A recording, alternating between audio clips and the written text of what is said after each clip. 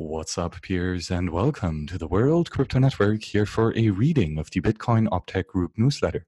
Thank you very much to all these principals and associates, as well as the founding sponsors of this great open source organization.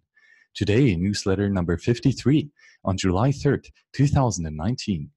This week's newsletter announces the newest release of C Lightning, briefly describes several proposals related to Lightning Network, and provides our usual section about Bech32's sending support and notable changes to popular Bitcoin infrastructure projects.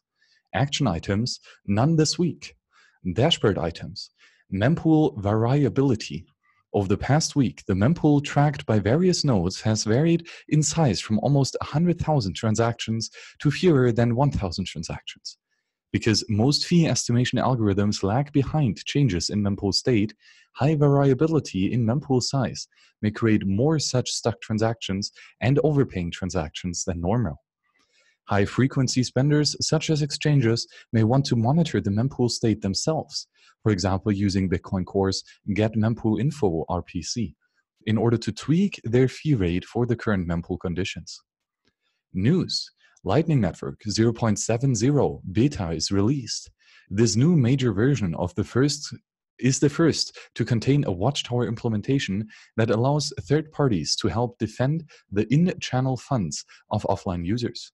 Also included are bug fixes, improvements to the API for payment tracking, and faster initial syncs. Upgrading is recommended. This C Lightning version 0.7.1 is released, and this new version contains new plugins and RPCs, as well as numerous improvements to its handling of channel gossiping protocol to reduce the use of memory and bandwidth. Upgrading is again recommended. Stuckless payments.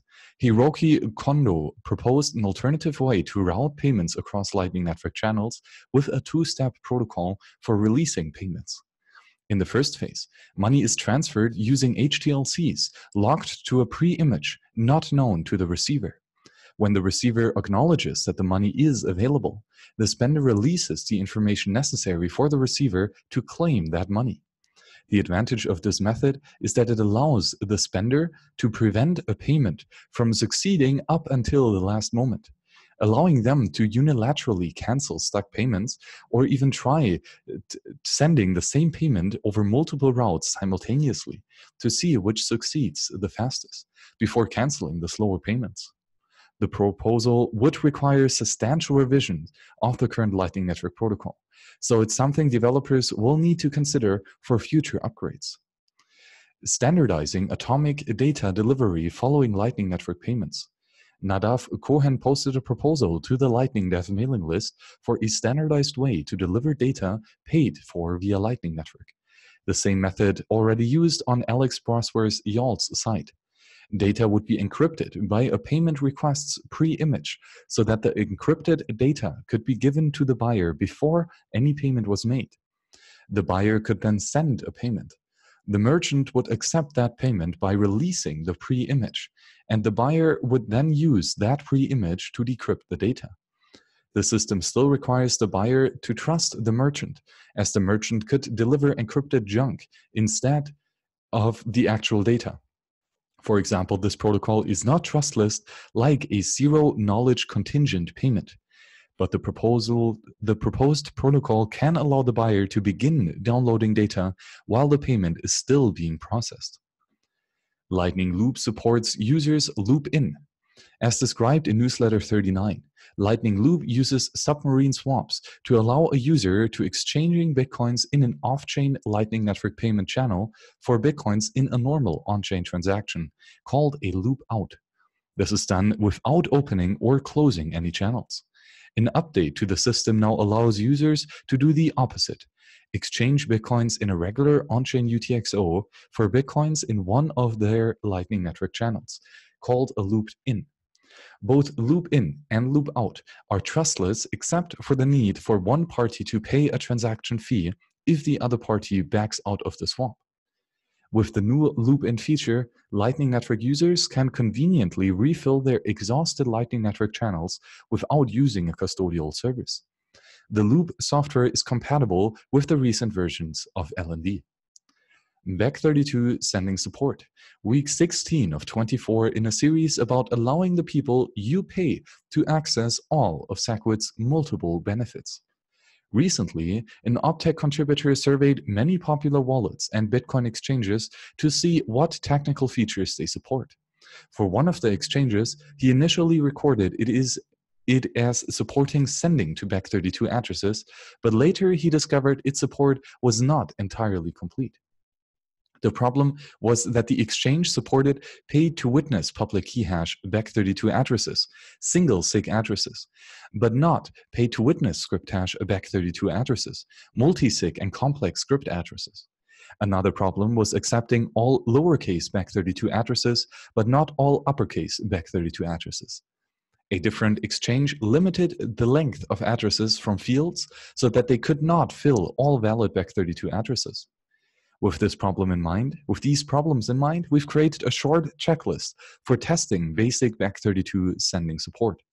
Only perform these tests with small amounts of Bitcoin that you can actually afford to lose if something goes wrong.